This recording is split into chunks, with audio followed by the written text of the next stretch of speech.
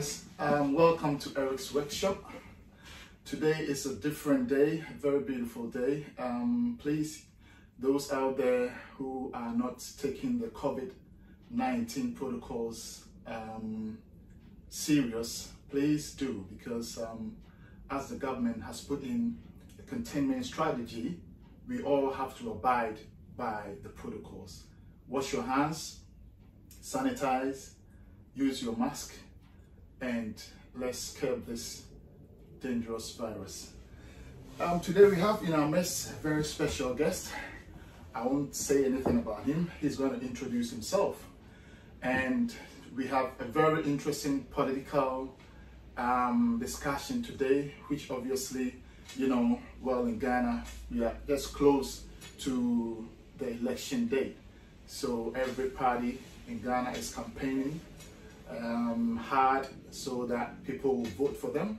So we've started a series that is political agenda, and it's going to be ongoing for a number of weeks. So stay tuned and chip in your comments, subscribe, and then bring in your comments as we flow along. Hello, Mr. I won't mention your name, but I want you to introduce yourself to the viewers.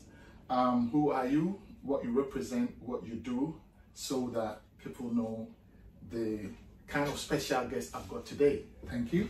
Okay. Can you give us... Thank you, Mr. Ray Kudonko, for having me. My name is Charles Badu-Kusi. I'm born in the UK. I was in Ghana at a very young age. I attended Datus Preparatory Primary School in Tema, Community 7. Okay. And then subsequently to Opokwa International in Asokwa. Tema boy. Then also to Kumasi Academy. I developed a special interest in economics when I was in Kumasi Academy.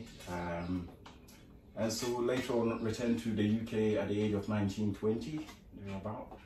And then I studied economics at Birkbeck, University of London. From there, I worked in a Ghana International Bank in Cheapside. Some of my mates, my seniors, Mr. Ray Sowa, Mr. Samuel Boyson, Festus Mensah. And so subsequently, I entered into the United Kingdom, the investment banks in the UK. So I worked for RBS Trust. Okay. All in the Treasury department. We were then subsequently bought by Bank of New York. So okay. Then I was working also in the Treasury as a Treasury manager in Bank of New York in Canary Wharf. Later on, I decided that I wanted to have a broader perspective of life, so I resigned, obviously at my own expense to enter into business. Okay. And so I got into interiors. I have since, I've also lived in Antwerp for about 3 years, so I speak Dutch. And now, obviously, in Ghana, there are issues going on. And I think that sometimes with the wealth of experience and knowledge, we can also put in our input, all in supporting the building of that nation, Ghana, and also to the improvement of the lives of their people. Okay. So that is what I'm about. Yeah, thank you for your explicit introduction, and I'm hoping that viewers out there will enjoy this program as we go along. He's a very special guest in my midst. Today we want to touch on the leadership of our country, Ghana. We will be deliberating on how, elections are done, and we will be touching base on how our leaders come in with a very, unique mindset of trying to help the country, and then somewhere along the line things go pear-shaped. So we'll be dealing with the leadership of Ghana. My question to you, Mr. Charles Kusi, I just want to tell the viewers what you think about the leadership of our country, Ghana. Wonderful. Thank you, Eric. Leadership. So when we talk about leadership, it is very important for every viewer to have that clearer understanding that people come into politics not for money, because we have that general perception that people always come into politics obviously to amass personal wealth for themselves and for their family. It's not always the case. That is not the case. People come into politics with that desire for the development of a nation, and obviously Ghana as a nation, and also for the improvements of the life of the people of Ghana. This is the main passion that drives leaders into politics. What we are probably realizing is that at the end of the tenure, we get to realize that that vision changes to something else. And so generally what you're finding is that you're finding that after so many years in office, there is a deviation from that original intention of development for the nation. And this is the sort of thing that today we are here to talk about, to find out what is causing that problem.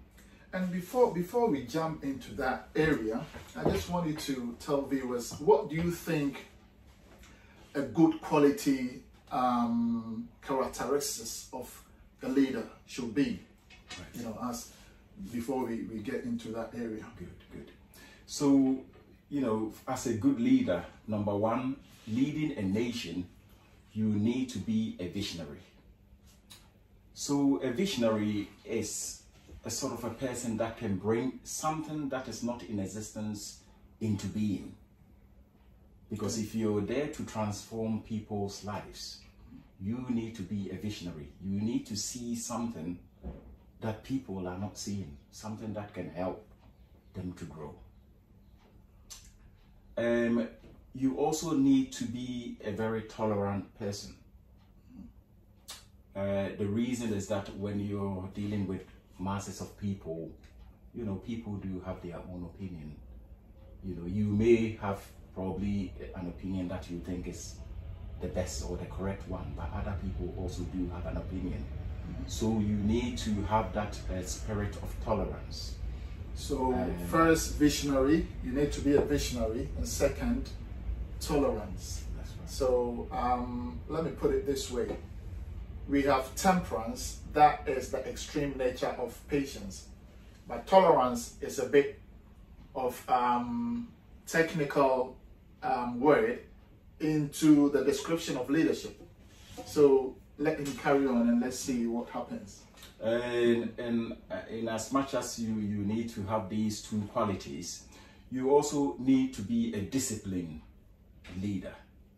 So when I talk about discipline, we're talking about when you say you're doing something, you need to stick to the course. And this is also very important because, as you know, when you're running a nation, you're going to have an idea and you need to stay with it. You need to pursue that idea, and you need to be strong. You need to be strong as well in pursuing this idea, so that when a task, if you have a particular task and it's assigned to you know, a group of people to conduct, they need to know that you are a serious person and that you're going to see through this task to be completed. So that is also very important.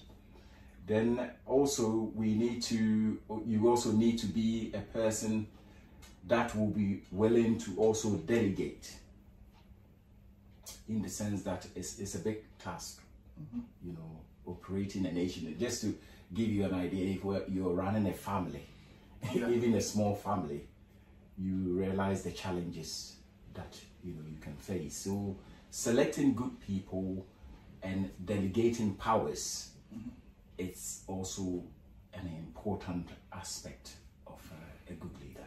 And you know, there are delegation skills as well. You need to fish out the most important qualities that you want, especially when you're trying to give them specific tasks, isn't it? Yes. You need to know who is good in what. Your selection process. So the selection process is very important. You need to know who is good in what, so that you can assign that particular person with that particular task. Correct. Yeah. So what do you think, or do you want to carry on a little bit before I ask you the next question? I mean, it's fine. In terms of leadership, yeah, running a